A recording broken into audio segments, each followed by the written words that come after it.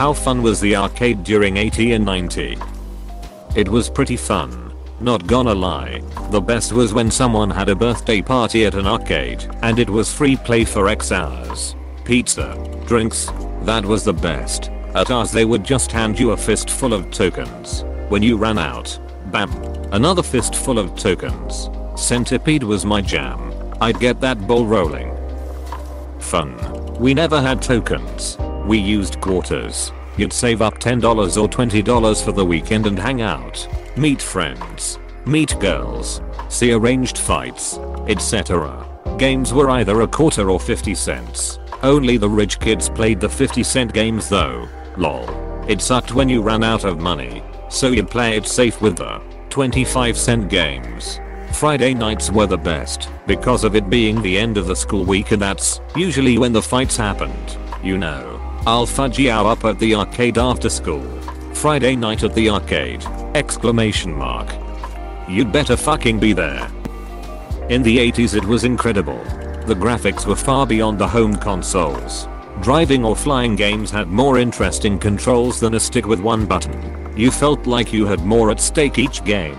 There's no respawning. No buying better weapons. You played until you died 3 times, then it cost another quarter. Think how differently you'd play Call of Duty if you only got to respawn twice. That feeling of finding a quarter in the return slot, and the shame of running out of money and discreetly checking all the games. Or my friend and I were so broke and so embarrassed that we never had enough money to stay more than a half hour-ish. I remember feeling like the guys running the arcade were wanting us to take our poor selves right on out the door. It was the fucking greatest. I moved to where I live now, based on the fact they had a Sega World Arcade in 2001, now gone. Sadly, back in the 90s you could spend all day there. Winner stays on Street Fighter, 4-player Daytona, 8-player at the Trocadero. Then old school things like Pac-Man and Space Invaders being hella cheap. 10p would get you 10 lives sort of thing. My favorite was a Sega driving game, F355 Challenge. I had it on Dreamcast, so I could practice. But the arcade was a proper car sim sit-down thing, with 3 pedals, a gated shifter and 3 screens for that immersive feeling. It also gave you a printout at the end, so you could see how well you'd done compared to last week. I've never heard of games giving you printouts at the end. That's really cool. Aladdin's Castle was a big hangout for kids at the mall. Your parents would drop you off at E-Mall, and you'd spend hours, almost all day playing with your friends. We also had an Aladdin's Castle. My dad and I would go there all the time, when he was single. It was an awesome time that I still remember 20 years later. Teaming up on Time Crisis arcade shooters was like the best ever. Yes! Exclamation mark. Exclamation mark. That and House of the Dead. I would even have random kids team up with you for a couple games and y'all would be best friends for the next 5 minutes. I loved Time Crisis and House of the Dead, but don't forget Silent Scope. It was awesome. I remember this one motorbike game where you'd sit on a mock motorbike that tilted left and right and vibrated. No VR experience will ever come close to the thrill I felt that day. Spent a fortune playing Metal Slug back then. The early mid-90s were the absolute best era for arcades. Man.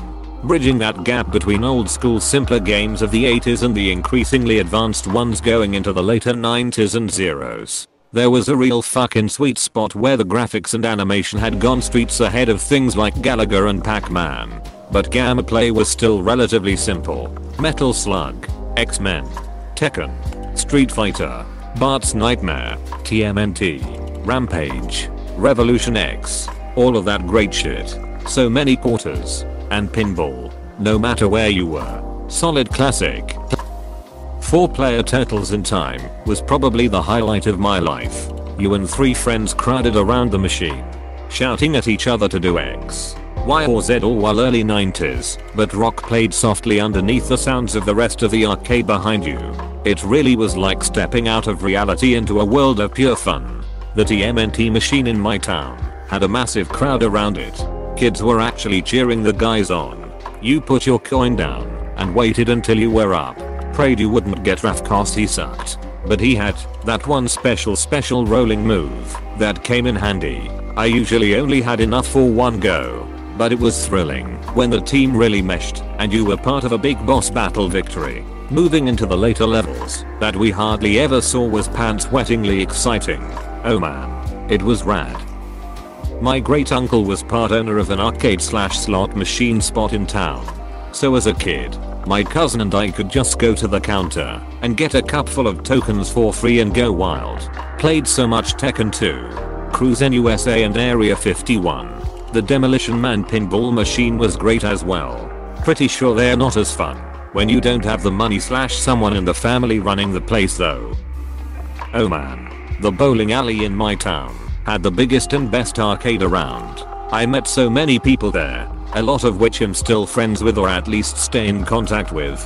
There was probably 40 of us all together. We were there nearly every night, battling each other on Super Street Fighter, Samurai Showdown, The Art of Fighting, Fatal Fury, just about any fighting game, racing games, shooting games, side scrollers like Teenage Mutant Ninja Turtles, X-Men and D&D.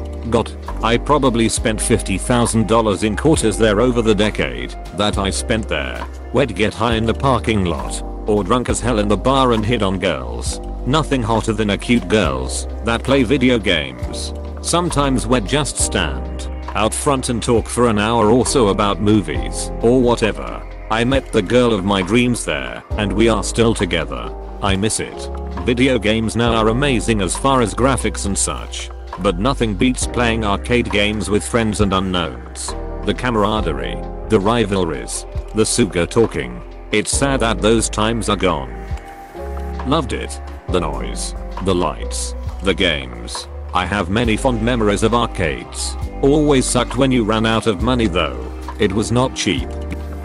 It was the best. It was better than online gaming now.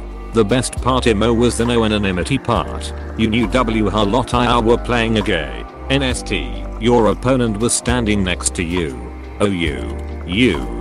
No toxicity when you won. Just a couple of kids having fun. Nowadays online gaming is a shitfest of toxic people hiding behind the veil of anonymity and screwing up the fun for others. If they were this toxic back in the day they would get a good beating behind the arcade. Damn, I miss those days. AYS. I remember the crowds around Street Fighter 2 and Mortal Kombat. WHLOTIR was next up, put their quarter down on the bottom part of the SCR. I fucking dominated with Ken on SF2. My best arcade memory was when I kept beating my friends in a boxing game, and then two strangers that were 10 to 15 years older than me. I finally got put down when my hands wore out. Wandering through that forest of machines, it was like you had stepped into a dream. There was always that sense of excitement and wonder when you were at an especially large or new arcade.